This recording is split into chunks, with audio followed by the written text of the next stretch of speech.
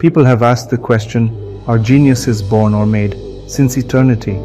But one man made it a mission of his life to answer this question with proof.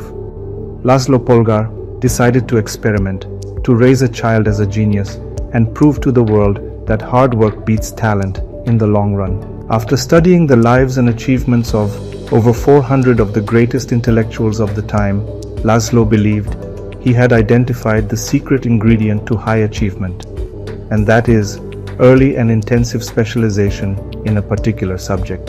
Laszlo rejected the idea of innate talent, and he believed that the public school system could only be successful in producing mediocre minds. He had the idea that with hard work and the right kind of environment, everybody could become a genius. A genius is not born, but is educated and trained.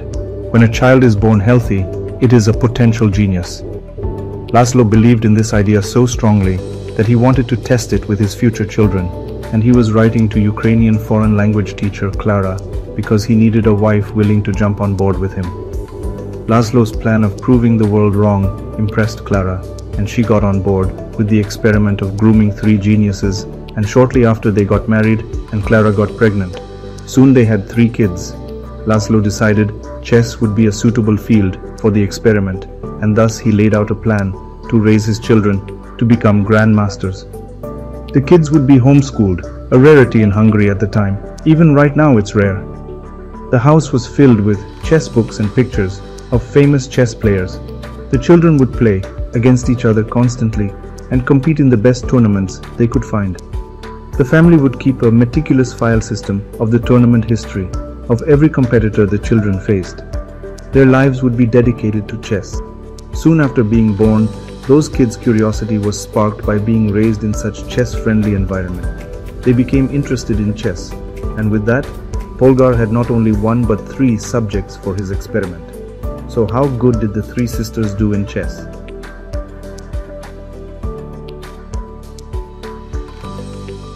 The first daughter, Susan Polgar.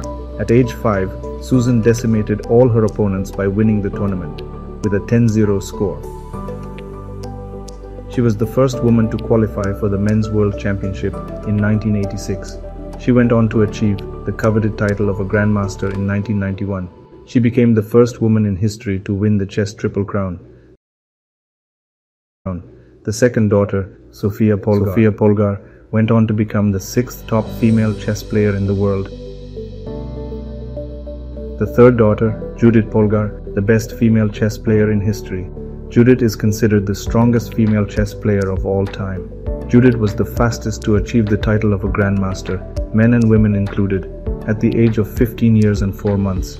She was the youngest player to break into the top 100 players at the age of only 12. In the end, the story of the Polgar family puts an end to the debate, geniuses are made, not born.